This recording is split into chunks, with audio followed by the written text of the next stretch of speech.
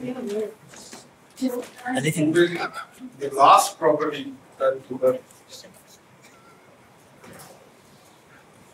doing, I'm not repeating and writing all those properties, which properties of integrals. Last time, just this interesting last property.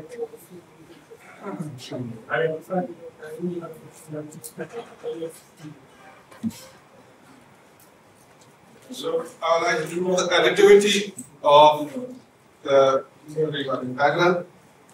So that's matter like operation. Which was part C in the last theorem that we did. Suppose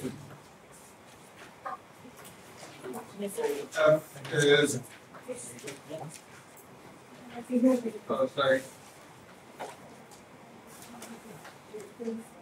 F is the Riemann Stieltjes integral.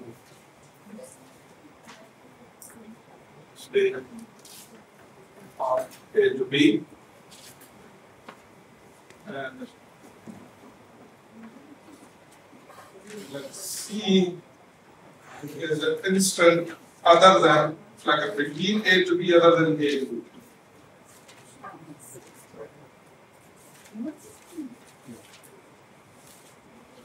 Then integral of A to B with respect to d alpha can be splitted integral of same as from A to C with respect to d alpha from C to B with respect to d alpha.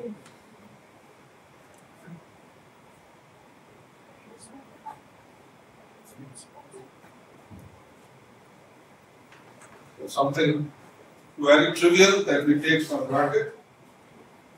We need to justify that. We can see that it's not so far that we need to justify. Okay. So when you see this equality, what is the first thing that you observe?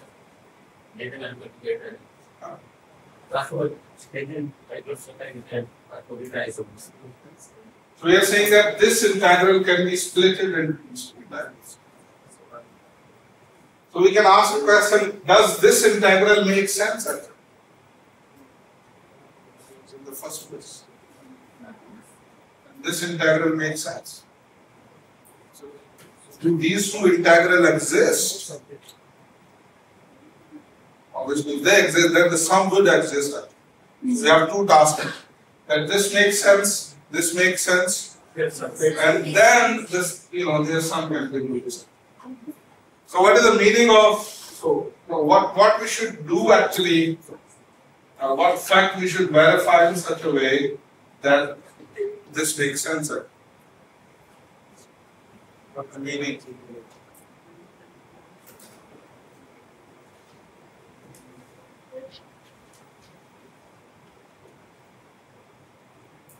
So what I want to know is that, does this integral exist? For this, what should we do? What is the precise thing that we should in other words, to justify that, what I would like to say, I'm saying that if a function is integrable on the interval a to b, is it necessary that the same function should be integral on a subset of this interval? A to C is a subset of A to B. So we haven't done any result which says that, okay, if you have, if an integral is making sense on the whole interval, it should always make sense on, should exist on some interval. So in other words, first we need to prove that F is, so if F is integral on A to B, it's also integrable on A to C and C to B. Otherwise, these two guys exist. And then the next thing is going to be. Can there be some continuity? There is no continuity here. If F is continuous on closed interval, then it is also continuous on its subset of that interval. I mean, if F is continuous, yes, this is fine. But here you have just Riemann integrability of function. So you can have functions which are not continuous and not monotonic actually. So you give a generic argument. Show them. Okay. So the step 1, in order to prove this result, is going to be that we're going to show that f is integrable. That's f belongs to our alpha but on ATC. Okay. So I'm just going to prove it on ATC and without loss of generality. A similar argument can be given for C to B and this is going to show that these two guys exist. Then we're going to have that's what we are looking for. Okay. And to show the integrability, what we need to do? We need to basically say that for every epsilon positive, we can find a partition of this guy, okay, in such a way that the difference of upper sum and lower sum is less than that. Okay. So in other words, we need to begin with the assumption that imagine an epsilon is given. My task is to find the partition of A to C.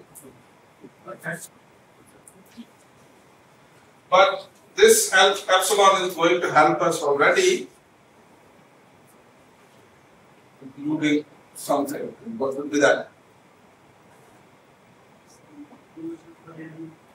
So if I have an epsilon, so I don't know that whether the partition for this interval exists or not, but I know one thing for certain, that it is A to B. So it should exist for A to B basically, because f is integrable. So we're going to say that so there exists. So there exists a partition P of A to B such that the upper sum of UPF alpha difference and less P alpha should be less than epsilon. And then naturally, I'm going to say that in this partition, I can find also a partition for this. Subpartition that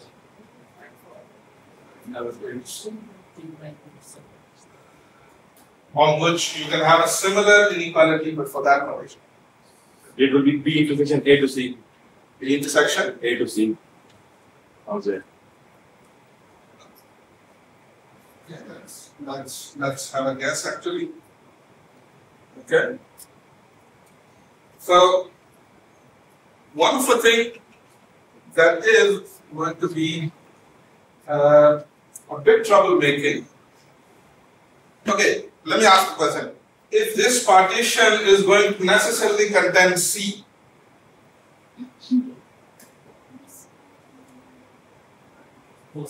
know, in the sense, obviously C is going to be in the one of solid circles. But if that C is going to be the part of the point circle, we don't know actually. We don't know. Okay. So, you know, P is not enough. You need something else. So first thing that we should do is that let's insert C into basically. Okay, so let P prime be the partition that you are doing, and which is basically P, and you are inserting C. Why you need C basically inside partition? Because then you can basically create a partition in which the last endpoint is C. Otherwise, you're not going to have C basically. Just think about it. If the partition does not contain C, so you need basically C to be the one of the endpoints of partitions. Okay.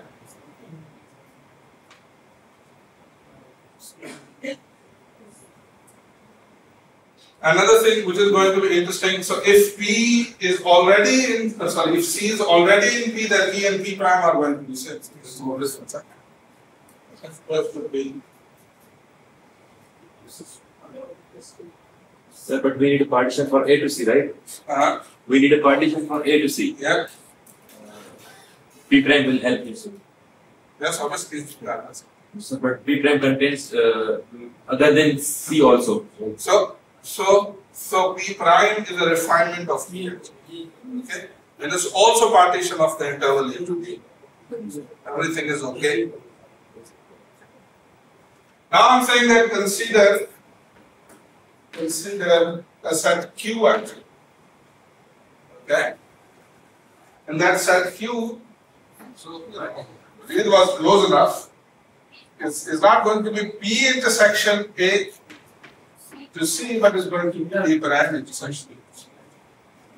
So that making sure that C is inside basically. Okay. And my point is that this partition is going to work. So for this partition, what we need to show that okay, UF Q alpha, UF and F Q alpha is less than F2. That's what we write to like. Okay? Making sense? Yeah.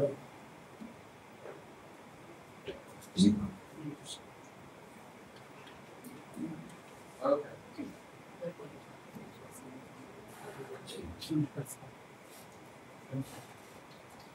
We need to also involve the other part of the interval, okay? Because P prime contains, P prime is also talking about the other part as well.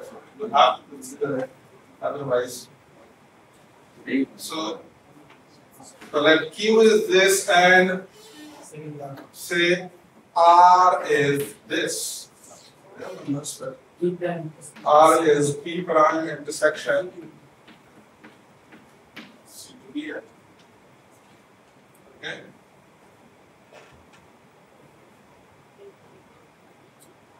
Where Q is a partition of A to C and R is a partition of B. Okay.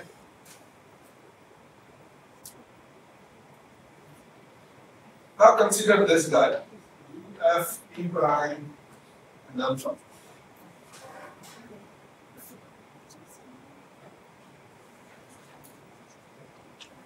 Keeping in view the upper Riemann sum of P prime, what would be the relationship between the upper Riemann sums of Q and R? Summation. Which is going to be? Summation of That's going to be Q alpha. So I can write a definition and then I can break that sum into two parts and I can show actually that UF Q alpha and UF R alpha. And similarly, LF P prime alpha is going to be LF Q alpha plus LF R alpha. Are you convinced that this must be true? Okay.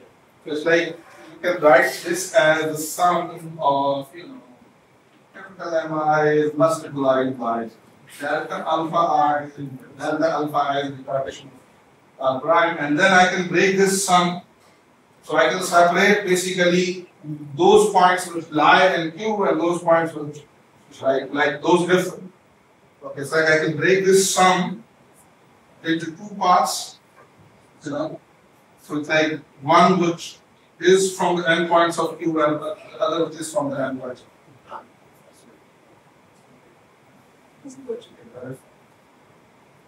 Okay. Now let us think about what is going to be the relationship. Because our primary focus is what? It's like I would like to do UFQ alpha, difference of UFQ alpha, consider difference of Q alpha and alpha. That's what I'm like. Okay.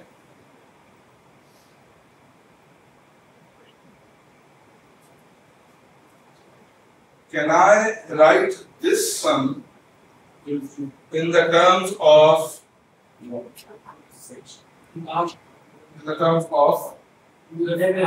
R and these P primes? Yes, Can I write it? yes, sir. How can I write it? So this is going to be UF P prime alpha Minus minus L F P prime, P prime, say for example alpha and minus yes, sir. U F R alpha.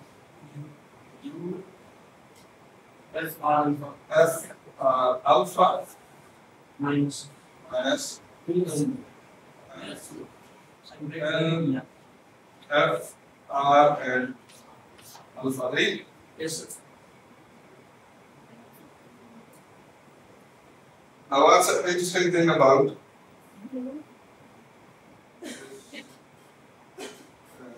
difference?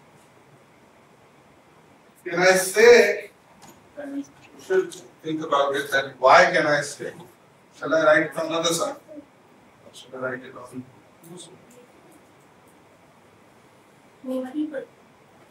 Let me justify it here. My claim is that this side, like this guy, must be less than or equal to UF P alpha minus LF P alpha. Yes. Why this should be? The C भी Huh? the C P के होगी तो equal होगी and हमने होगी. So we have A minus B. A minus B is definitely less than A. It's like we are saying that this difference is going to be A minus B is definitely less than B.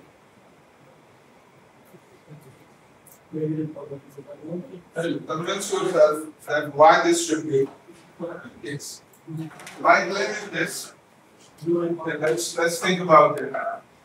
That this guy, the last expression is less than or equal to UF P alpha minus LF P alpha. Okay. Any more explicit arguments on that? That why you have why you have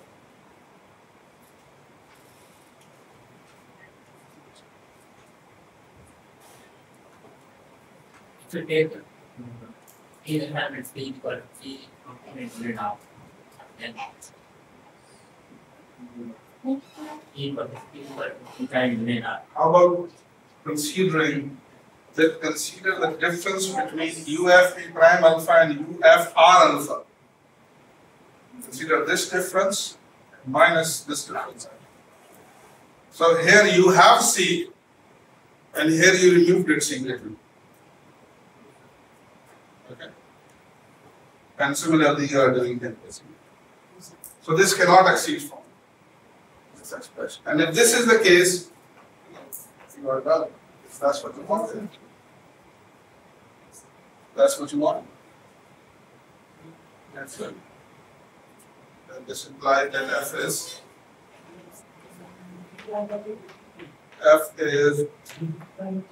of alpha on H. Now, obviously, I can make another arrangement, okay, similar arrangement for UFR alpha and LFR alpha. And you will have similar inequality, and you can get this. So this basically concludes that these two integrals is like A to C, F B alpha and C to B, F B alpha exist. These guys exist. They make sense actually. You can integrate it here. Okay. So next is to basically think about what should be done. This out.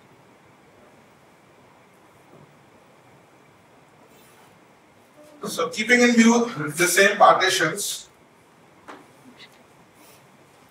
your R, let's think about this B,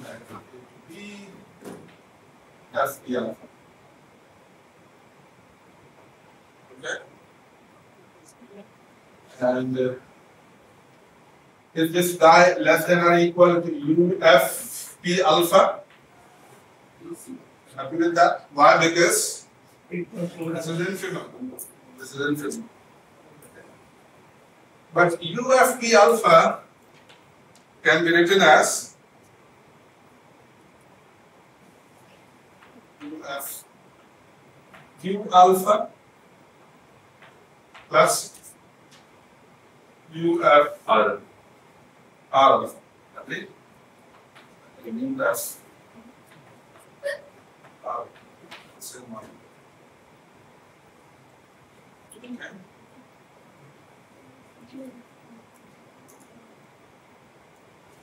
And we are up to this.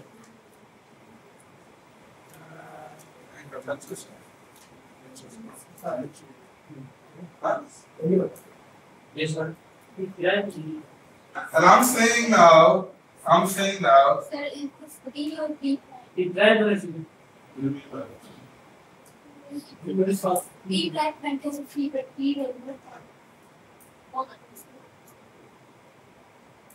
Prime and then C, but He does not condense. He may not condense. and G will R. You and I both are condensing. Both are. that's right. And my claim is that this guy, my claim is that this guy is less than, tell me why, LF Q alpha, so it's like Riemann plus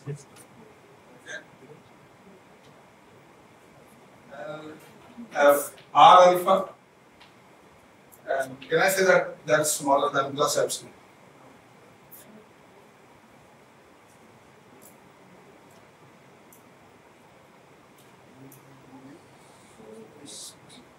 Just think about it. Can I say that UFQ alpha minus LF P alpha is smaller than epsilon by 2? Q alpha, sir. Let's bring this on the other side. And similarly, I can write same thing but for R, which is smaller than epsilon by 2. And then just sum these inequality and you're going to have this.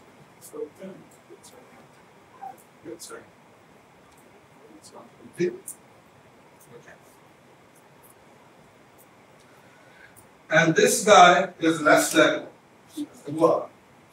integral from A to C F E alpha plus C to B F E alpha plus alpha. Should be happy with it. Why this should be the case? You didn't get that? Oh, different. F is integrable. Okay. So their difference can be made smaller than any epsilon you want. Here we have Q. It's Q, sir. Ah, okay, so that should be Q. Okay. Alright.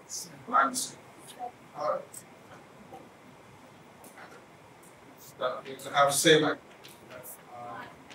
alpha. I understand. Thanks for that. Okay. Why this should be true? This is our sum. Our sum over. These are supremums. And what we got interestingly, just think about it. Are we not happy by getting this basically? So what we did, we said that the difference of this guy and these two numbers is less than epsilon. And it will be made arbitrarily smaller than epsilon. Okay? That's not sufficient. F the alpha minus, okay, here to see F the alpha minus see df the alpha is smaller than epsilon. Okay, this is good but not good enough. When it will be good enough? If you will have an absolute, basically, an absolute. Otherwise, we need to show that it's bigger than minus epsilon. Then what happens?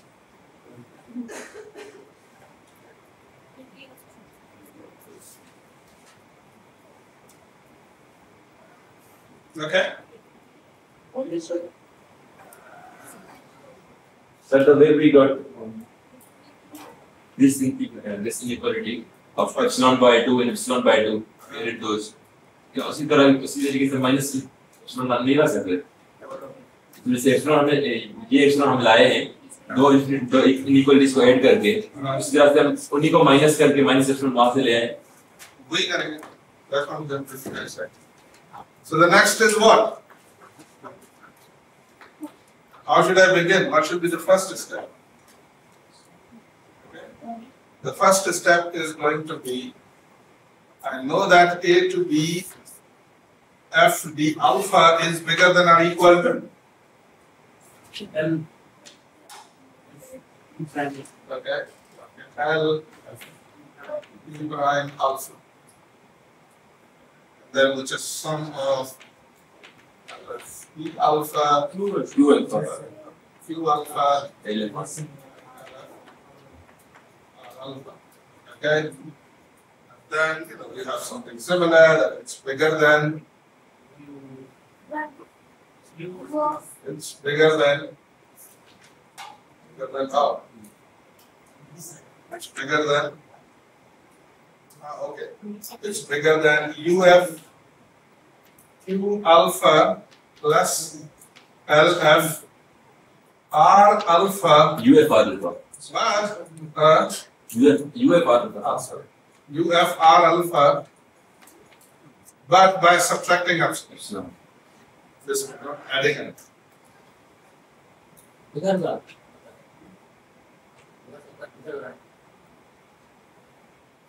By subtracting sufficiently big epsilon, you can make that. Okay, let me do that algebra again. Imagine you have the same thing. So you have Q alpha, okay, minus epsilon by 2 is less than LFP alpha. Are we happy with that? इस पे एतराज नहीं किया करूँ.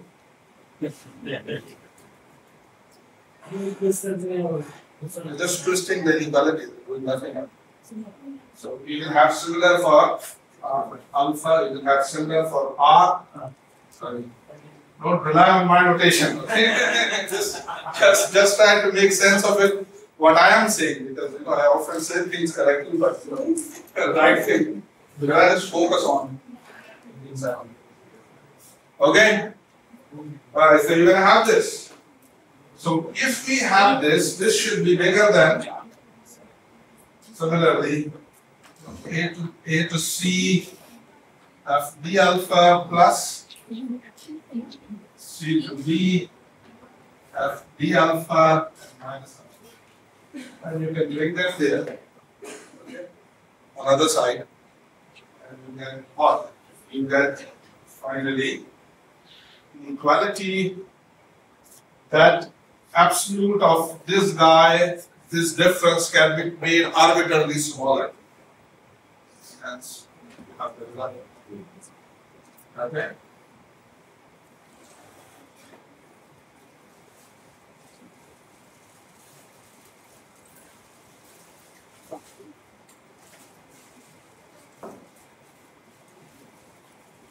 Just have fun with these. Okay, I would like to, since we have time now,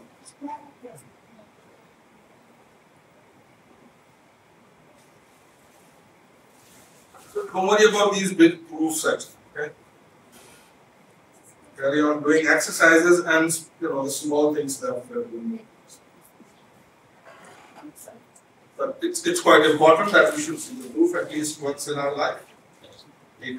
At least once in our life. आज तक